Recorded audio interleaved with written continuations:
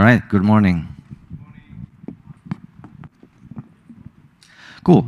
So today we're going to be talking about conscious design and about the joys of backwards compatibility. So this is the big leap of Python 3.13. My name is Łukasz. I come from the internet. There's all sorts of ways to contact me online. But for the next 2 days, I'm actually going to be here in person. So if you want to talk to me about any of the topics that I'm familiar with, I'm very happy to talk to you. So what would the topics be? So I started using Python in 2004 and became a core developer in 2010. By 2013, I started working at Facebook, where I was for 5 years in California. And during this time, I worked with Guido on PEP 484, that's typing, and organized the first and second annual core sprints for the core developers, first at Instagram, the second at the greater Facebook.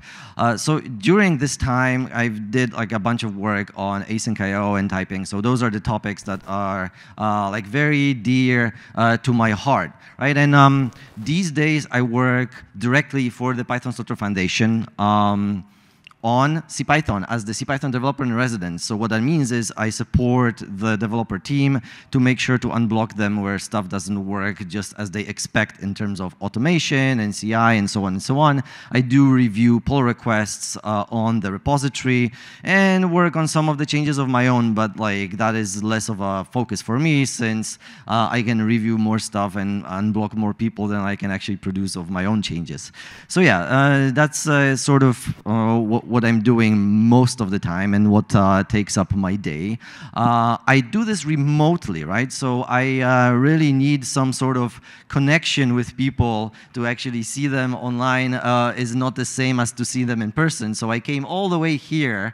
It's over 8,000 kilometers, and this is not only my first time in Thailand, but also my first time in Asia. So I'm enjoying it a lot. Where I come from, it was freezing temperatures, so this is pretty much like the total opposite, so I'm very happy to be here. So part of the things that I do as part of my job is to be the release manager. So there are a bunch of us in the release team. In particular, I was the release manager of Python 3.8 and 3.9, but I'm still involved. And what that means is I'm cutting releases. Cutting releases means to make sure that some particular commit in our repository gets tagged as the next version of Python 3.9 or 3.10 or 3.11 or whatever. And then from that tag, we produce both the source package as well as the binary packages for Windows and for macOS. There is also a third-party helper, Anthony, who helps us bring those new releases to Ubuntu in a public package archive, I guess, which is called Dead Snakes, and I'm helping with that starting like, kind of a week back, so, kind of a new thing. But, Dead Snakes was created originally to provide old unsupported versions of Python to new Ubuntu systems. These days, it's the opposite, really. It's a way for you to get a new version of Python on Ubuntu where Ubuntu doesn't provide that new version yet. So cutting releases. Now we can expect Python to be available kind of like clockwork every year, right? So every October, you can expect that there is going to be a new version of Python. This year, it was 3.12, and next October, it's going to be Python 3.13. But this wasn't always the case, that we released Python on a predictable calendar. In fact, like until very recently, we would say that we were releasing Python every maybe 18 months, but in practice, it was sometimes closer to 2 years. Like it was not really very predictable.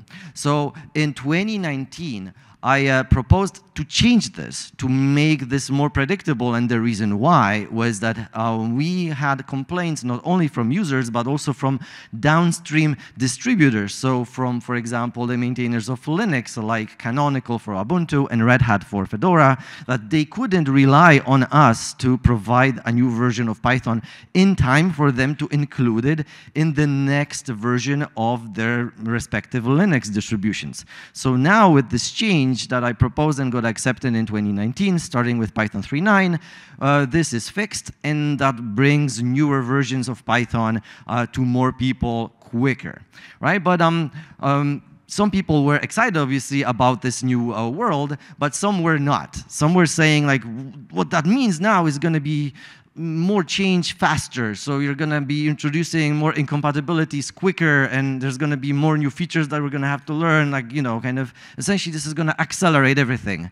But my thought about this, and the way I explained this, was that this is still the same salami. This is still the same sausage, only sliced thinner, right? So we are still the same team working on the same features.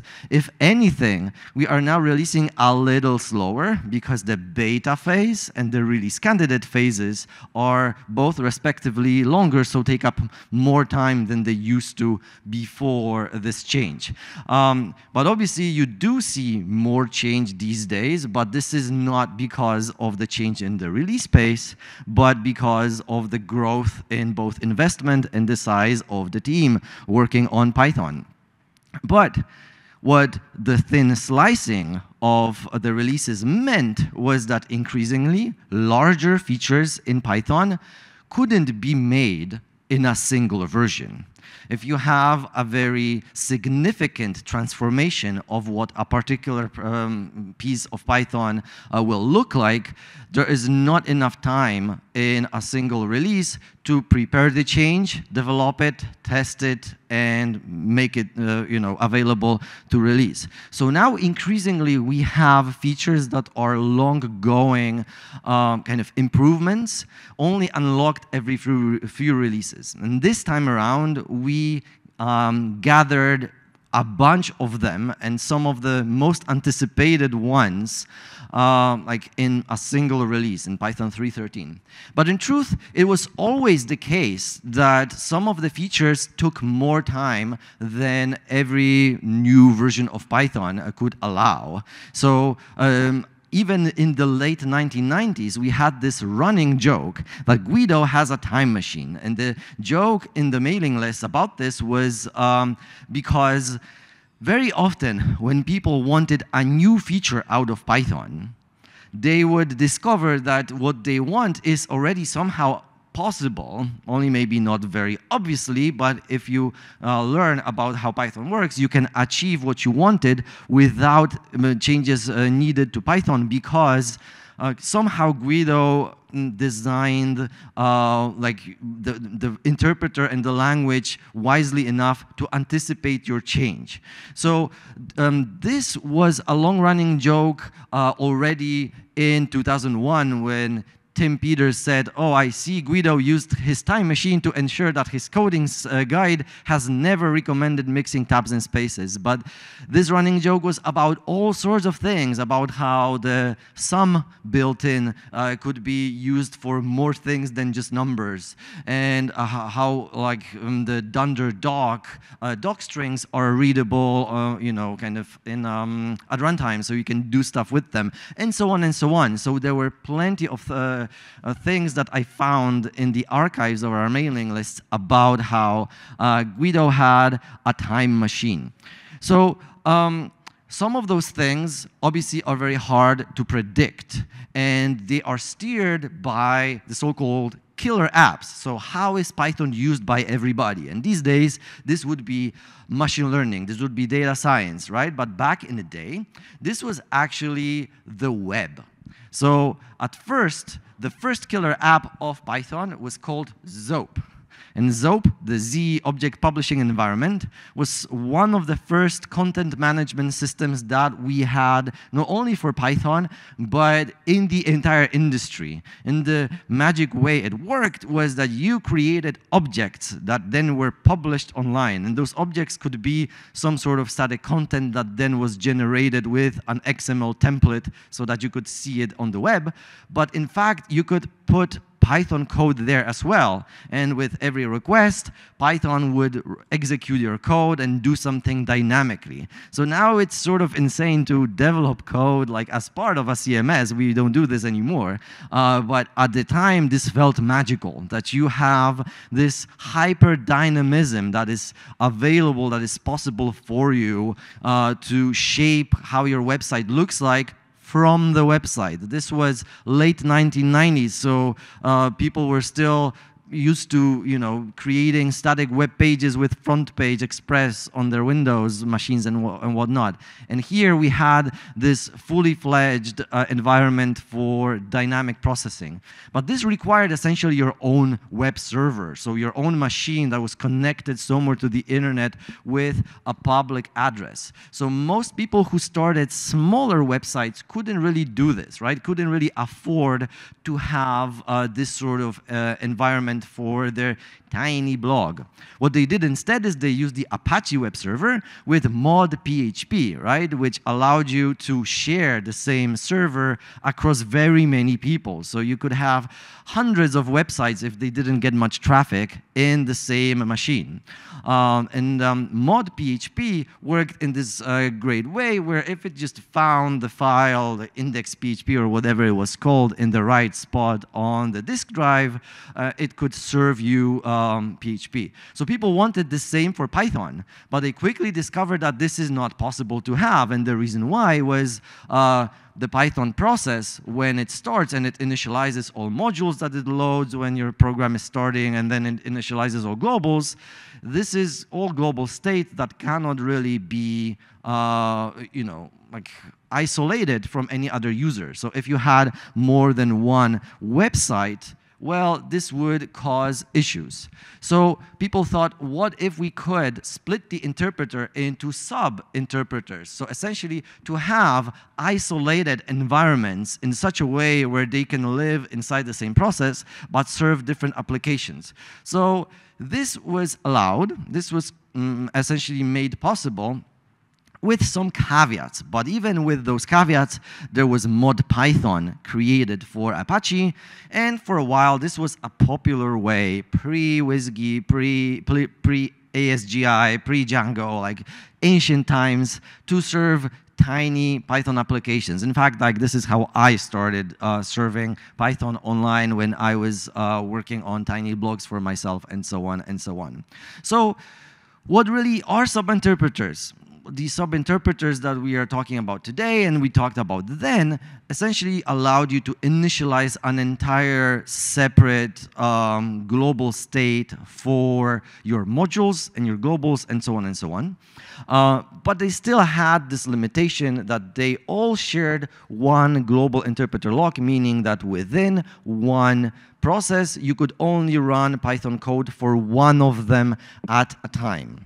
So before we get too far with this, let me just answer a more fundamental question, which is, okay, what's a sub-interpreter? But what is even an interpreter? What does it mean that Python is an interpreted language? So to see this, you can import the disassembler in Python, so dis, and see what Python is doing for, say, a very simple function. There's a function that takes an argument and does x plus y. So what Python will do is going to compile this function into operations. And those operations are symbolized by codes that we call opcodes. And there are just 4 of them here. And what they do is they're going to load fast the argument x. They're going to load a global, because as you can see, we use y in our function, but y is not a local in our function, so it's going to have to load it globally from some outer scope.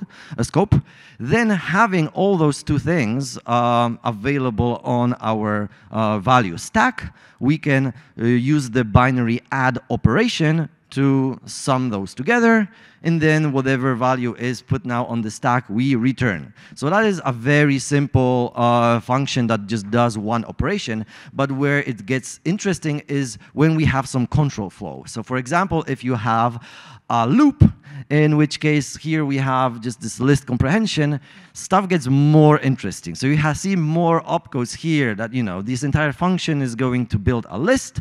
We're going to load fast the argument container and start iterations. interpreters. So we're using this for iteration, which is symbolized by the two chevrons here in opcode 7.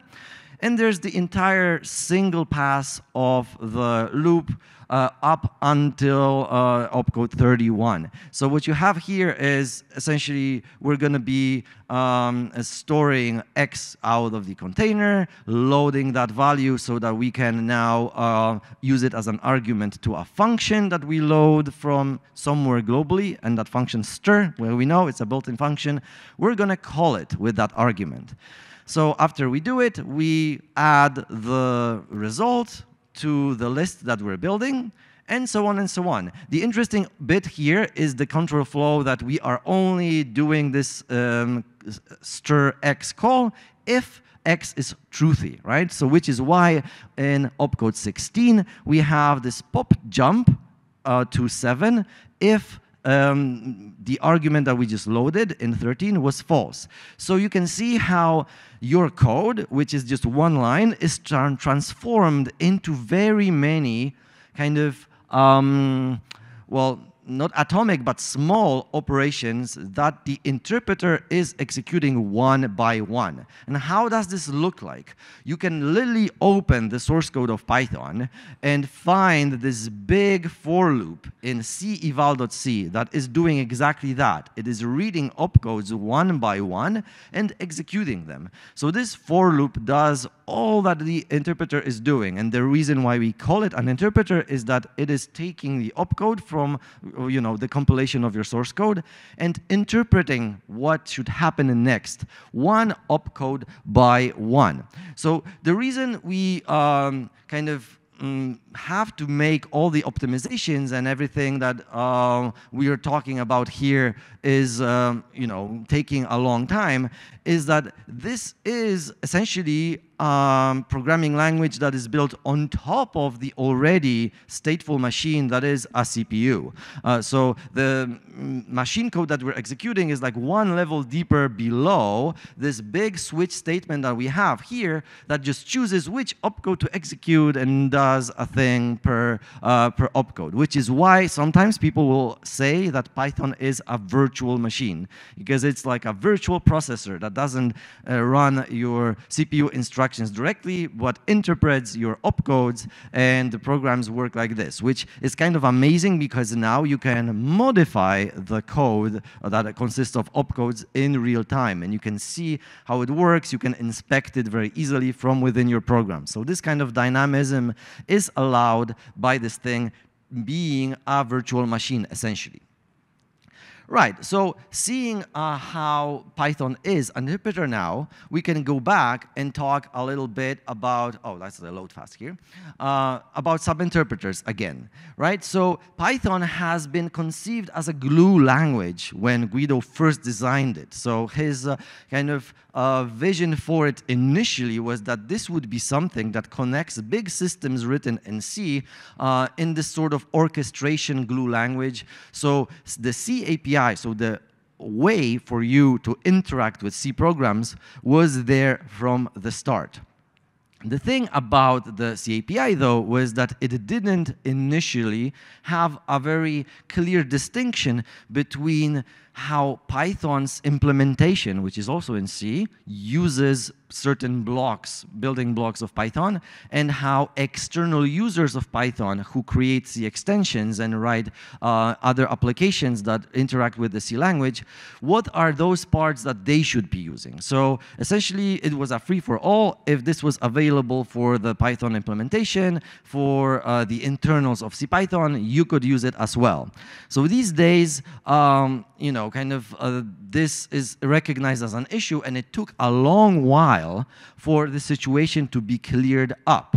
And only this clearing up of this entire situation through creation of the stable ABI, so the application binary interface, and a version of it that is limited so that you don't have to recompile your C extensions when a new version comes, and the creation of binary wheels, so a format on PyPI where you can very clearly tell that this was compiled for this version of Python on this particular platform, and in particular the Mini Linux platform, which essentially meant whatever Linux distribution you're using, this should work, granted that the glibc version is compatible with you, and so on and so on. So those all improvements were necessary for us to evolve into a world where the sub-interpreters could now have their separate global interpreter locks. So they could run in parallel within the same program on separate threads. And this is increasingly wanted because from the pre-fork model of Apache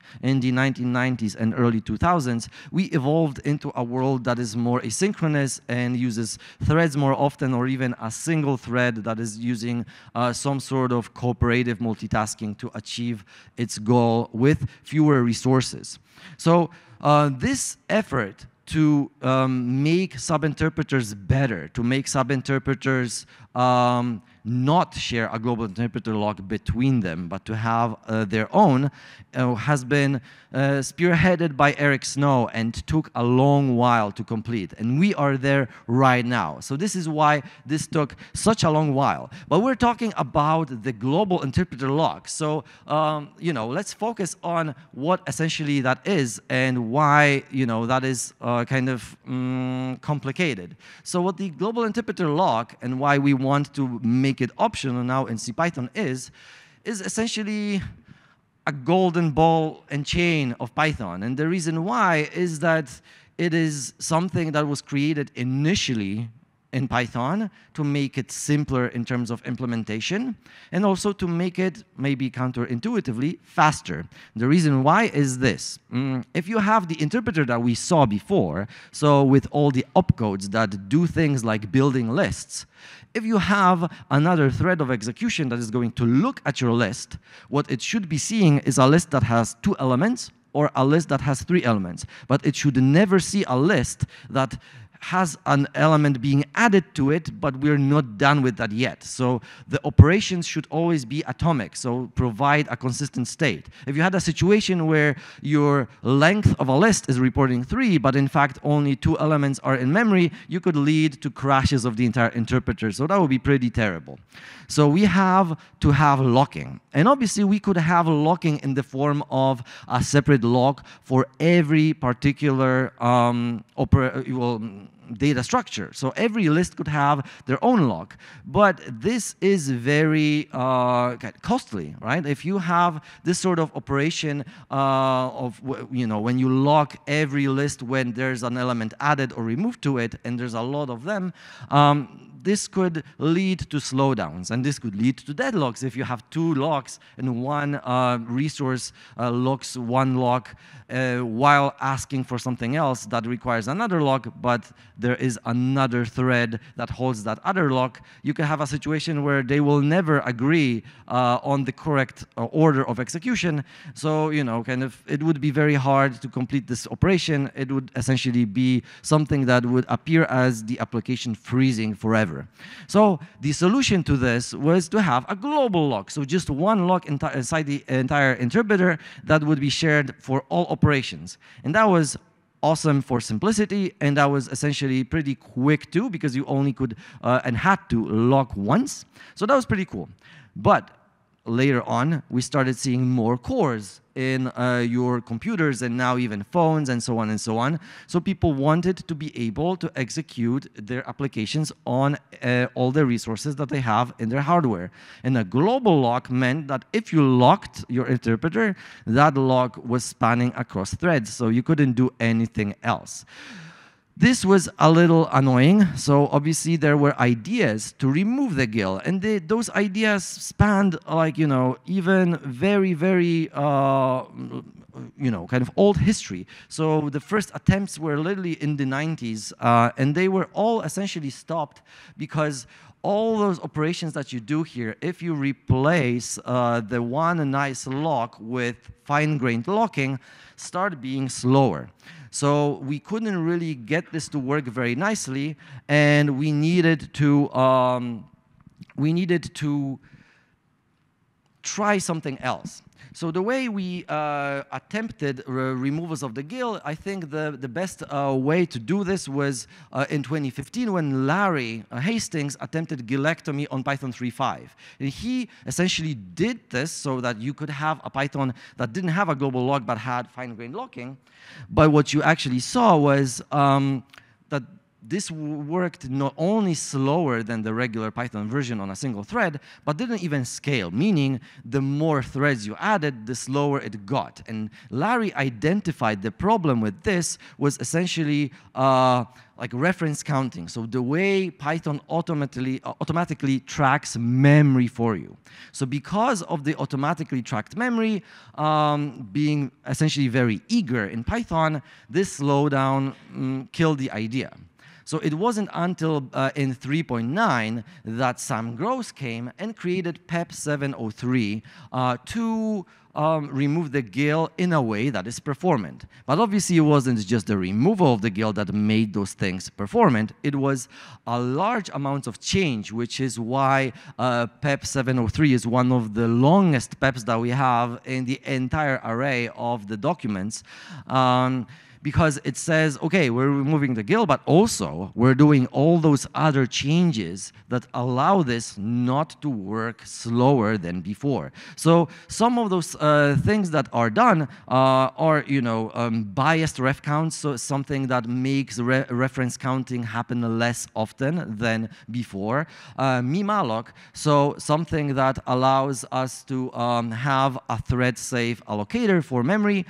Container thread safety had to be introduced, and this is something that we're still working on, and avoiding locking altogether for a lot of the things that we're doing. So all of this leads to the interpreter being more sophisticated these days. So the switch that you saw before was a little trick from on my part, because this is Python 2.6. Like these days, you don't really have this nice switch anymore. If you look at the code today for Python 3.12, you're gonna see some meta code that is kind of imported magically somehow. So how does that work? Well, with PEP 659, we got a specialized interpreter. What that means is we have an interpreter that is now using runtime profiling to change opcodes from one version to a more specialized version based on types. And even the switch here isn't statically put there in the source code. It is generated by a DSL that is now being made available to the core developers of Python, so they don't have to worry about ref counting everywhere here and whatnot. They can focus on the interpreter itself. And what that allows us to actually get, and this got multiple versions of Python until we could get there, was to make this interpreter better and better to lead to the JIT. So to cut through all this indirection that we had before with this switch statement and with all the opcodes, to actually translate the opcodes into machine code, so to make them execute faster. And obviously the JIT was something that we wanted to have for a super long time as well. And the reason why was we saw this work for Java with Hotspot in the early 2000s, and later even for Python with PyPy. But it bears saying that it took PyPy very many attempts at the JIT to actually arrive at one that was performant enough for Python. And for us in particular, we wanted to have a JIT that will have no interpreter overhead, traces that are statically compiled. We wanted to move data from frames to registers so that they could be available for the processor right away. We needed to inline hot code paths so that this would be very fast, and had broad platform support. So these days, we don't really have that many anymore computing platforms, but we still have more than one. So you have Intel processors, you have ARM processors, you still have PowerPC used in big servers, and you have even S390X IBM processors that we are still supporting, and so on and so on. So all of this we wanted to have without a additional complexity, which caused this to be very hard to implement. But now Brant Booker is spearheading an effort to actually make this work in a sort of way that reminds me of Mad Libs. So you have compiled templates of code, and then you only fill them out with actual data, and you can make a series of them, so like a series of sentences here, where every opcode is now machine operations, right? So this is kind of the design of the JIT for Python these days. And obviously, this is only possible through massive investment on the part of big corporations. And that investment is either through people at corporations, like the faster Python team working at Microsoft and at Bloomberg, for the people working on the Python runtime at Meta, and so on and so on. So those corporations are sponsoring Python directly and indirectly very heavily these days. And in particular, I would like to thank Meta for sponsoring my work and allowing me to create all the images that you saw in the presentation before, but also for essentially sponsoring 3 years of development on removal of the global interpreter lock, which only allowed this change to be even considered by the steering council. Right, so I'm at time, so I don't really have kind of more detail for you, but if you are interested in knowing more about how those things actually interact and how they are built, I'm now running a podcast with Pablo Galindo, who is another release manager of Python, and in that podcast we have like over an hour-long episodes about all the details of the things that I only mentioned in this short 35-minute session today. So thanks a lot for having me. I'm here today and tomorrow, so if you have any questions about this, feel free to ask. Thanks.